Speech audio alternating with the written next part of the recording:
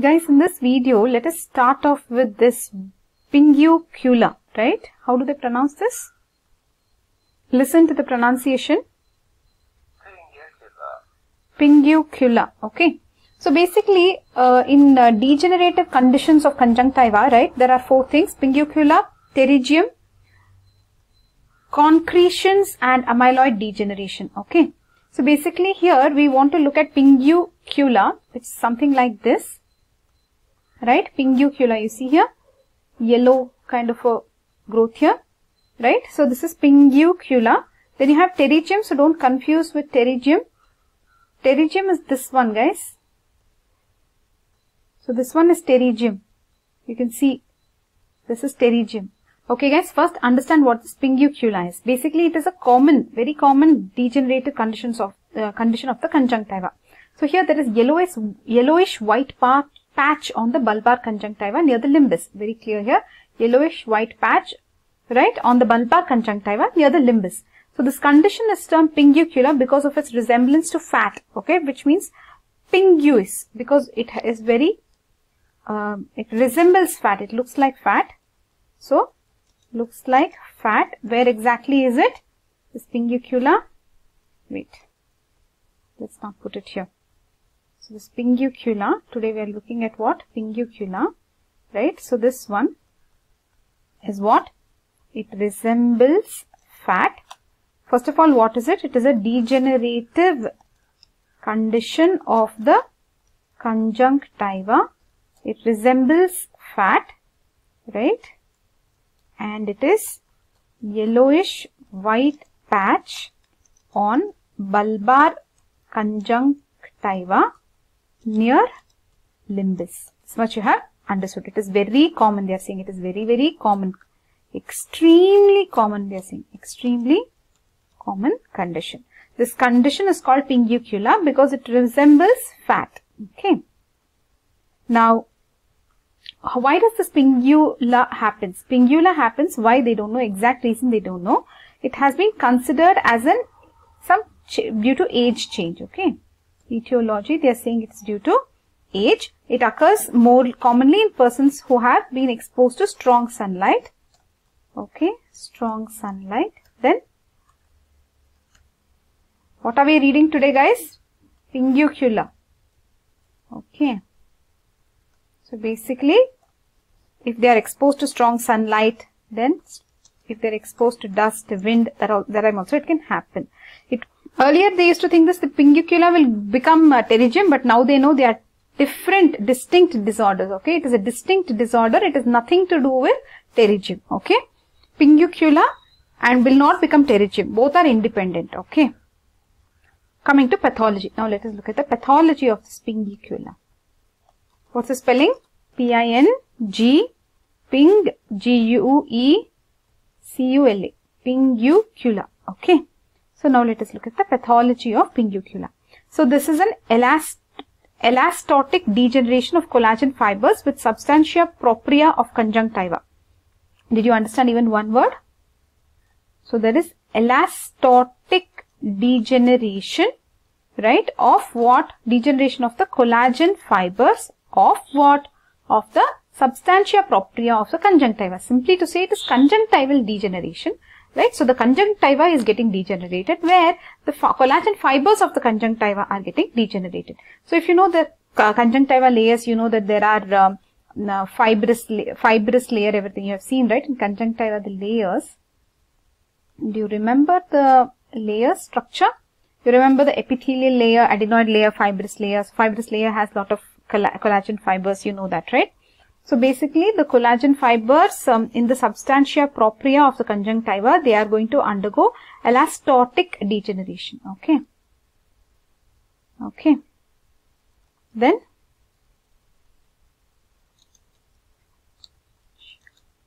substantia propria of conjunctiva. Okay. Then coupled with deposition of amorphous hyaline material. Okay, so this degeneration should be coupled with some amorphous hyaline material deposit. Okay, so that is when you will get this PinGueCula. So why this happened, guys? Because there is some deposit of some amorphous hyaline material. What is deposited? Amorphous hyaline material is deposited. Amorphous hyaline material in the substance of conjunctiva, there is some deposit. First of all, there is degeneration of the collagen fibers, and then there is a deposit of some hyaline material. Hyaline, H is important here. Hyaline material is deposited. Amorphous hyaline material. Okay. So this is the pathology. Now let us move on to the clinical features. PinGueCula. Just I am putting like this so that you can remember. PinGueCula. Okay. Now clinical features. What will you see in the clinical features for PinGueCula? It will be bilateral, usually stationary condition. So it will be a bilateral condition. So what should we do if it's a bilateral condition? We'll draw two eyes. So that we'll remember. Otherwise we won't remember. That's why. Two eyes. PinGueCula. PinGueCula. So it will be a bilateral condition, they are saying. PinGueCula is a bilateral condition. Okay. Now what are the clinical features? It is a bilateral condition. PinGueCula is bilateral, usually stationary condition. Okay, usually stationary. That means they are not 100%, they are not saying, but it is usually stationary condition. Stationary means what? It doesn't move. Stationary condition. It will be presenting as what? Yellowish white triangular patch near the limbus on the bulbar conjunctiva. Already we told you all that. The apex of the triangle is away from the cornea. The apex of the triangle is away from the cornea. So, look at this guys. The apex will be away from the cornea. Okay. The apex will be away from the cornea, and usually the nasal side is affected first. Here it's very clear here. This is the nose of this guy. So definitely it is the nasal side is affected first. Okay, and then the temporal side is affected.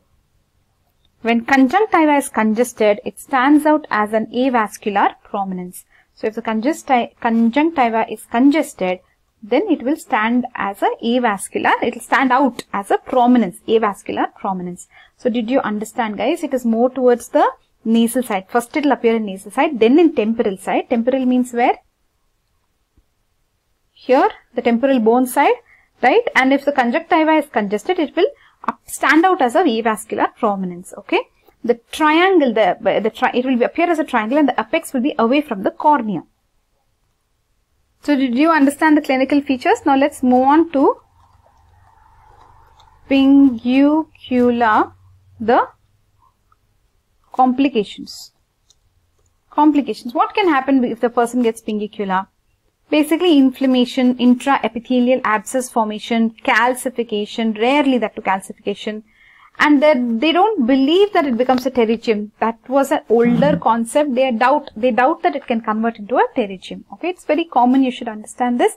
So what and all can be there? Inflammation, intraepithelial abscess formation. Rarely there will be calcification, and then there is a doubtful conversion to pterygium. Okay. Now what is the treatment for this PinGueCula? PinGueCula, what is the treatment? So basically there is no treatment required at all, they are saying. However, when cosmetically it is unacceptable, then they can excise it. Okay. When inflamed, if it is treated with steroid.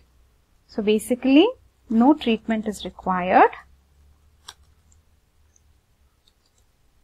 Okay, no treatment required. Only if it is required cosmetically, then it can be excised, and if it is inflamed, you can give steroids. Okay. So that is about PinGueCula. Guys, so we have understood the PinGueCula in this video. Next video we will continue and we'll look at the pterygium. What do you say? Okay. So come back for pterygium guys. Bye bye.